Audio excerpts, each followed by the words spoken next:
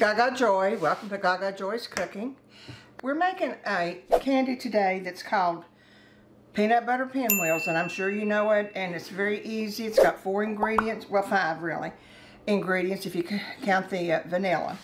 It's very easy to make, and it's one of those things that I make every year, and it's just time to make it, so I thought I'd share it with you. First of all, I'm taking a half a stick of butter and a half of I would call it a stick of cream cheese. Now, then I'm doing it a half recipe because I'm going to tell you this makes a lot of candy. If you do a full recipe, you're going to feed several families. So it's a half recipe. If you want to double it, you can and make the full recipe. In other words, a half a stick of cream cheese, a half a stick of butter. It has to be at room temperature. Now, and I'm not going to put it all in one time because we know what powdered sugar does. It's a box of powdered sugar or 16 ounces of powdered sugar. Let me burn it up before I put the mixer on, because we get a little powdery. I think this is my last batch of candy I'm going to make. I'm sure you all are down to that point too.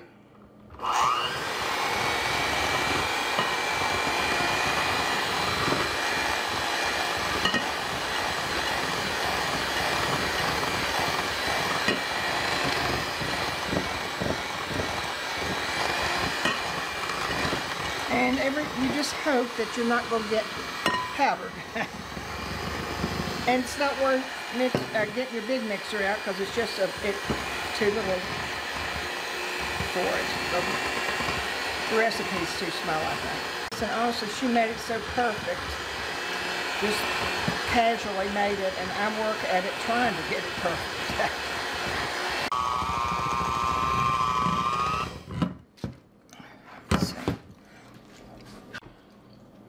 While you were gone, I put another half a cup of sugar in it. It's raining here today, and it changes everything when you're making candy, so you just have to be a little considerate when you're doing it to make sure that it's the right consistency. See what I've got?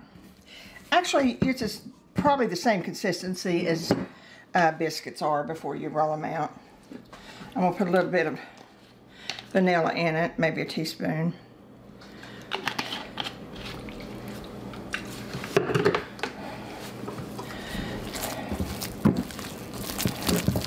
See what I mean? It's just that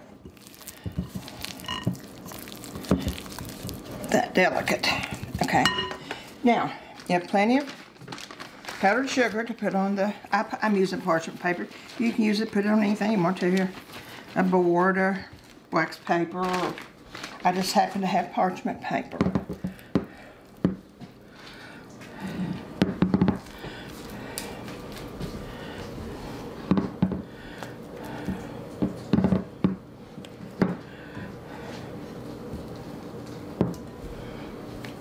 This is one of those candies that never have a leftover from, because it's just, I guess, one of the candies from childhood that everybody remembers.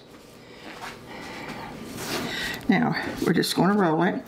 We're going to try to roll it to a rectangle more than a square, because it's going to be rolled.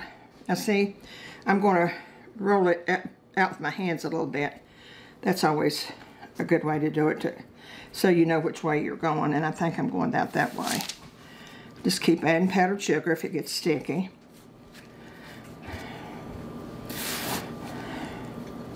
Because after all, it is powdered sugar.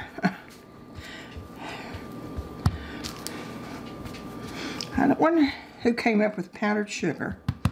Somebody was very smart, weren't they? Okay. Let's see what we can do now.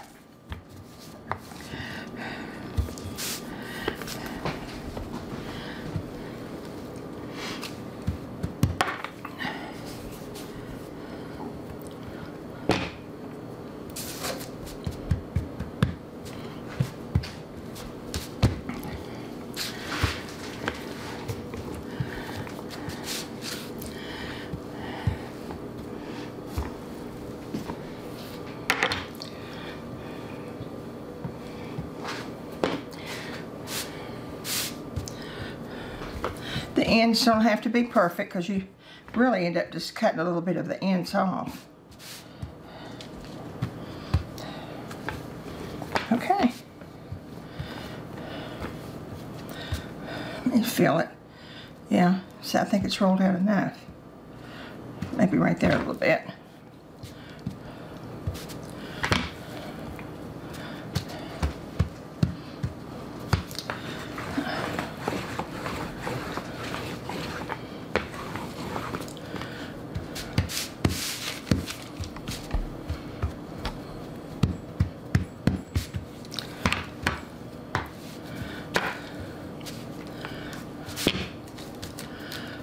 If you get a little hole, just mend it. Okay. Now the next step is, of course, peanut butter. And who doesn't love peanut butter? Get the kind you like. My kind is Jif, but that's me. A lot of people, you can use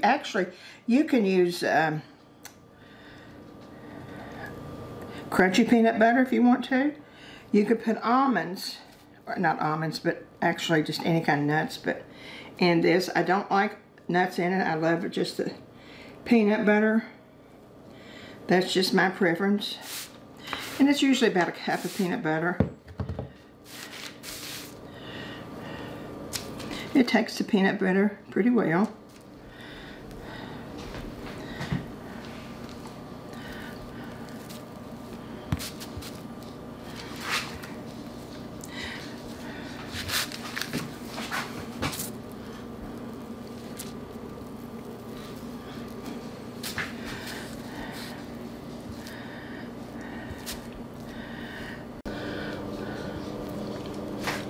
Now I've got enough peanut butter on it, and now we're going to start rolling it.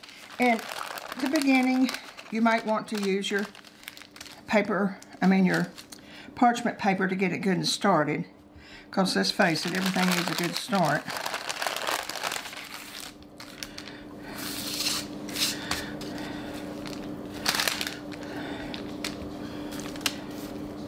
And it's a very forgiving recipe.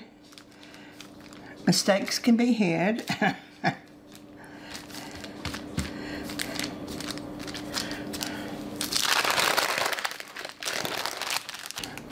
Well, I'm just about got it rolled. Sort of tuck it in here. Okay.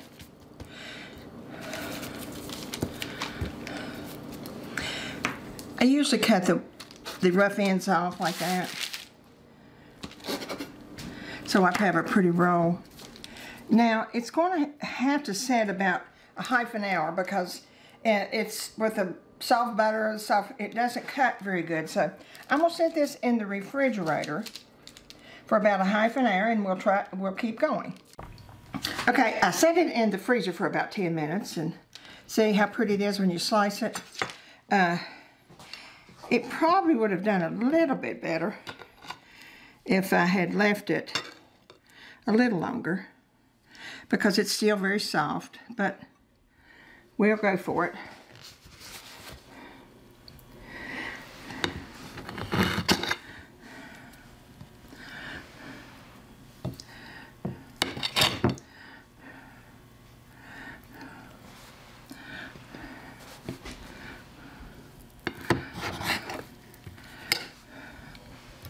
You see, it makes it quite a bit for a half a inch or half a recipe. I'm cutting about half an inch, or sometimes some of them are quarters of inches.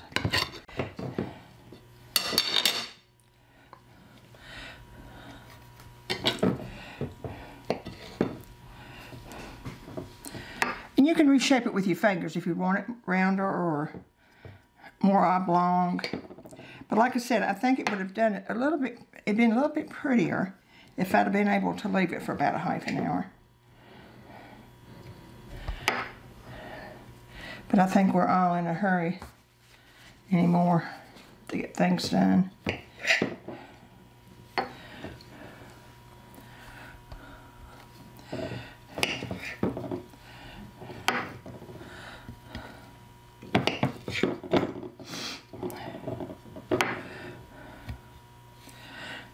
son and I have tasted the end pieces, and believe me, it's delicious. We're always the first to try it.